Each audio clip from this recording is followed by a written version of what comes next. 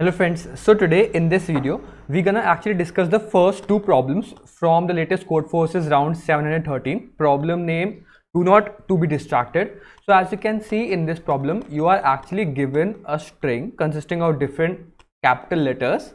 Okay, now this one letter actually defines out some task. Okay, so the problem statement actually asks you to complete one task fully and then go to the next task. So as you can see, you have been doing DD, so you have been doing the D task. You let's assume that the first task you're completing the D task, the second task you're completing the D task, then you complete the D task and you go to the B task. Okay, so then you do 2 hours B task, then you do 3 hours C task, but you now again do 2 hours B task, which is not good because you have to complete all the tasks in one go only. So as you can see in this also, this is also not good because you are again doing this A again. This is correct because you are doing first F task, it is completed, then F, then Z, then Y. So you are actually given that, or you are asked that whether the string is good or not. Good means that you have first completed all the tasks and then you moved on to the next task. The task which was already done do not be repeated out.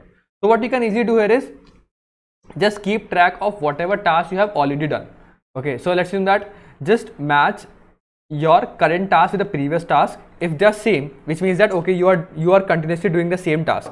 If you are doing in this, the first task is F, so mark that I have been doing first task till now, and then match the second task with the first task. It is matching the current task with the previous task. It actually tells you that whether the task is continuously going on, whenever the task is changed. As you can see, now I am matching the G with F, and now it means that the task is changed. When the task is changed, so it means that new task has started out. So mark this G in the array, some array you can maintain whatever task you have already completed. So you have already done F, now you have been starting G, then you start Z, and now in the end you just start Y. If the process ends without you doing the same task again, then the answer is yes, else the answer is no.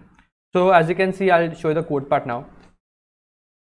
So as you can see in this, what we have to do here is we can store all the, this is like a map because there are 26 characters of all the capital alphabets. So you just mark the first task as 1, which means that because I'm doing the first task now, then start from the second index and match that whether the current index is equal to the previous index. If they are same, then continue on because we are keep on doing the same task. If they are different, what I mean by this is now I have reached the point in which my task is different. Now I will check that the task on which I am, if it matches the previous task I have already done. If it is already done, then as you can see, I can check this in this frequency map, in this table. If it was already done because it was marked 1, so it will be greater than 0. So then the answer is no, because I am doing a task which was already done. Else if it was not done, I will mark out this to be 1 because now I started doing this task. And then if this whole for loop exited without touching this if condition, then the answer is yes. Okay.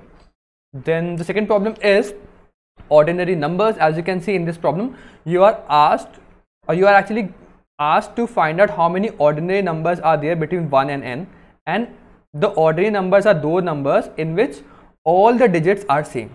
So whenever a number is there, as you can see, if all the digits are same, 1 or 2 or 9 or 5 times 9, if a number is there in which all the digits are same, then that is an ordinary number. You have to find out how many numbers are ordinary between 1 and n. Now what you can easily see here is the constraints are actually 10 to the 9, but what you can see here is, can you find out how many ordinary numbers are there? So let's assume that if I want to find out all the ordinary numbers of digit 1, then the number can be 1 or 1 1 or 1 1 1, so on, up to 9 times 1s, because the maximum number can be 10 to the power 9, so the maximum can be 9 times 1s. It is already more than that, but still so 10 to the power 9 times 1s is the maximum value, and you can do the same thing for 2. So you can add 2, then again 2 and again 2. You just have to check that whether this number is less than n, which means that okay, it is between 1 and n.